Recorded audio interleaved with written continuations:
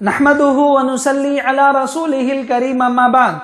నా ప్రియమైన సోదర సోదరిమణులారా, కొంతమంది సహోదరులు చేతివేళ్ల మెటికలు విరగొట్టడం అంటే వేళ్ళు విరచడం వలన పాపాత్ములు అవుతారు అని చెప్తుంటారు.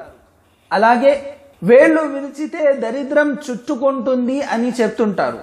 అలాగే రాత్రిపూట వేళ్ళు విరిచితే ఇంట్లో దైవదూతలు రారు అని చెప్తుంటారు. ఇలాంటి మాటలు నిజమా లేక అపోహలా?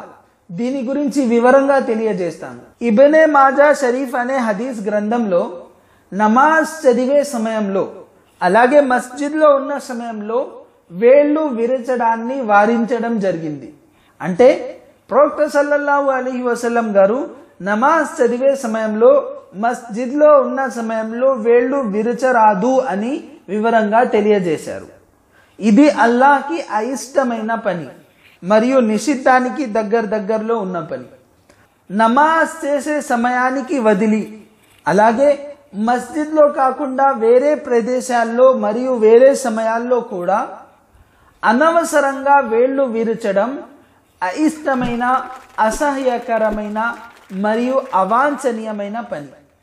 ఒకవేళ అవసరం ఉంటే వేళ్ళు విరచవచ్చు. అవసరం ఉంటే వేళ్లలో నొప్పి ఉంది లేదా అలసట తొలగించడానికి వేళ్ళు విరచవచ్చు. కానీ ఈ అలవాటు కూడా మంచిది కాదు. మిత్రులారా, ఇస్లాం ధర్మంలో వేళ్ళు విరచడం హరామైతే కాదు, నిషిద్ధమైతే కాదు. అలాగే వేళ్ళు విరిచితే దరిద్రం చుట్టుకుంటుంది లేదా రాత్రిపూట వేళ్ళు విరిచితే ఇంట్లో దైవదూతలు రారు, ఇవన్నీ అపోహలే. ఖురాన్ మరియు హదీస్లో ఎక్కడ కూడా ఇలా బోధించలేదు.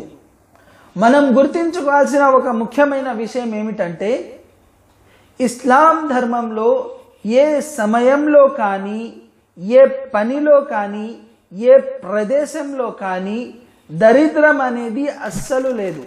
కావున ఫలానా పని చేస్తే దరిద్రం చుట్టుకుంటుంది లేదా ఫలానా ప్రదేశంలో వెళ్తే దరిద్రం చుట్టుకుంటుంది అనేది అపోహ.